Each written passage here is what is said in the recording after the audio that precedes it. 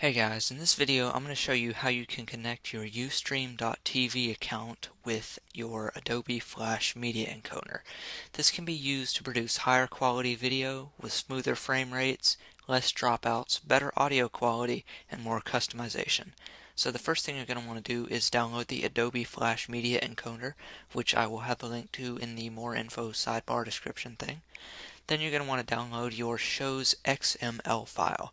That can be done by logging into your Ustream account, going to My Shows, then going to Advanced, and then downloading the file. For this video, we're going to be spying on my fish, which you can probably see there. They're using a different webcam, not the one connected to my laptop, but the SPC 1300NC, which is Philips webcam. Has great quality. It does require a lot of processor power, though. So once you have the XML file, just go to File, Open Profile, and open it. And then when you're done making changes and you want to save it, you'll have to just rename it the exact same thing. So this is where it will open your show information. Okay, so here's where you select your video. Here's where you can select your audio, more customization settings. Wonderful. Input size, audio frequencies, and all that great stuff. And now what you're going to want to do is, once you have all this in, hit Start.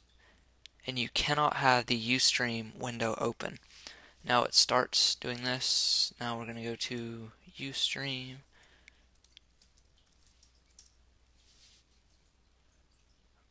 Login.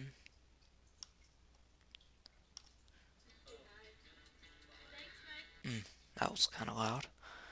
Broadcast now.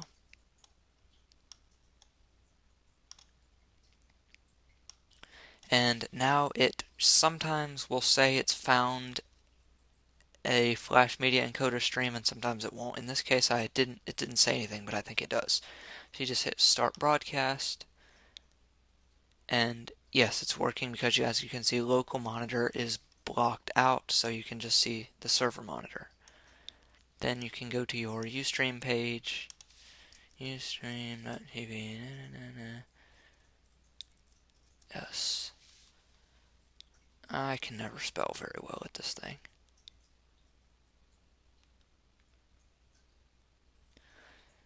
And we should be looking at the fish tank. There it is.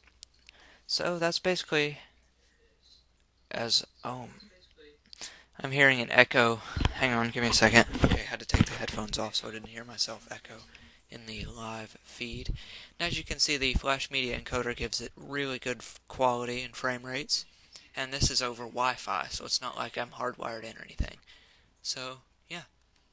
This has been how to connect your Flash Media Encoder to your Ustream.tv account. And one more thing, you have to stop the broadcast, close this, and then close this. Actually, you have to stop this and stopping. And now you can close it.